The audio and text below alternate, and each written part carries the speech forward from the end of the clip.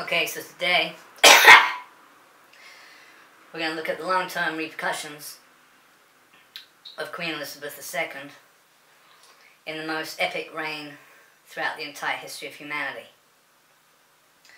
Queen Elizabeth II of the Great British Empire was a lady like no other. Let us begin to look at the veritable field sockets within the causal mainframe that could just prove the global causal ramifications of that lady's reign for over 8 billion people in the Bedouin. Let's start. Please forgive my coughing. I'm not having a very good time due to the passing of Her Highness. Which reminds me that when I was in Calthorpe Student House in 1995, I took so much LSD and speed and ease that I literally became His Highness. And it was a deep, divine, cosmic, very powerful alteration of circumstances in another dimension, let's just say that. So let's start with an individual. Point 1 on the operation. Solo unit. You. And you. And you. Okay? Solo unit operating solo. He emanates his vibe frequency traditionally.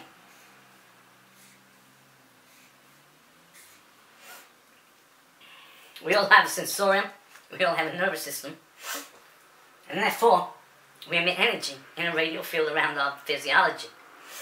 You can't see to save that energy unless you're really high. But you can feel it. Heaven knows I felt it.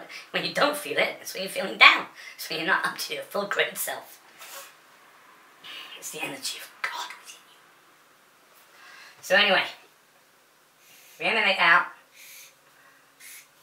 on a 360 Polaris scope, polarity shield, from the inner core of the self on a polarized system of a global unit. There are people everywhere. This corresponding curve, a diagram, with a radial field and quasi-crosshairs, is actually one of roughly 8 billion souls. I can't repeat that now, because that would just take too much time, and I would be exhausted pointing out something very basic in visual format. So let's crack on. Imagine this replicated. Let's start from where?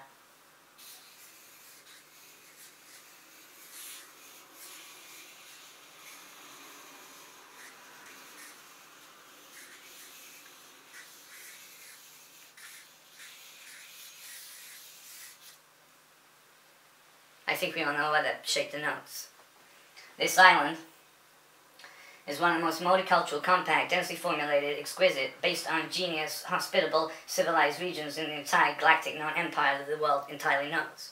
We include outer space in that, because as you know, if you're any good at astronomy, or astrology, or particle physics, you will know that we don't have any knowledge of active, intelligent, sentient life beyond this world for megaparsecs, okay? So what you got is you got a major situation. These little dudes here are everywhere. All over the shop. Tandem 3, 4, 5-fold, 6-fold, 8-fold threesomes and whatnot. All these correspond to these. And this is but one island of concentrated, supremely intelligent intermesh of souls, psyches, and latent warriors of the divine. So as you can see, we have a bit of an issue because this little island happened to be in charge of one of the greatest empires the world has ever seen. Now we apologize in our new rave kingdom of utopia for those on either side of the fence who at some point was the victim of an ancient form of totalitarianism, or at least empirical empire building. However, in our defense, we have invented more things practically for the entire universe so far than any other nation, and even the Japanese will testify to that. So I think you can say these vibe emanations on a singular polarized individual level operate totally and entirely around only this one major island. But if you go over to America, for instance, they've got hundreds of millions of these, okay? And I would say 98% of them have heard of the Queen of England, okay? Russia, France, Israel. They've all got nukes in the air. No, that's the wrong film, man. I'm kidding. That was X-Men Apocalypse. I'm sorry. Bad move. No. What was it? They were all full of people. China, Australia, Indonesia, India, Pakistan, Mombasa, Africa, South America, and all the islands in between. See, and it's full of people, you know. They're full of people, and they've all heard of the Queen of England. And that's why her passing has caused an intergalactic supreme ubershift of time-dimensional properties within a hugely powerful culture. And that is not necessarily a good thing for stability, composure, good feeling, and especially not hardcore partying. So what you gotta do is you're gonna mold over and bend on beyond the forceps of the whatnot. And if you can do that, then you'll be alright. You just gotta hang in there with the main juices. You gotta fly with the flow of the new phoenix in the Aquarius dimension that we've gotta rebuild, thanks to the fifth dimensional properties of their song, Let the Love Shine In. Because we all know what's on the cards with Russia and shit like that. You know, they want war. They think we're weak. Do you think we're weak? I'll let you be the judge of that. We don't want war. We want solutions. You understand? Solutions. So the X curve to the Y value on the exterior format of the digitized subset set is initialized primarily due to the curvature border theorem of the excess defense shield analysis.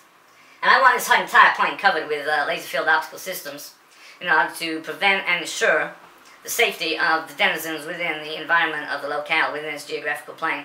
We already have all sorts of shit in the air and satellites in space, and it's nice to know that in the grand scheme of things, thanks to the Queen and her lineage of wisdom and excellent authority and noble matters of supreme virtue and grace, she is not an antichrist. And nor for any of you conspirators out there is she the whore of Babylon, quite clearly, because she is past, and what it says in the Bible did not happen to her.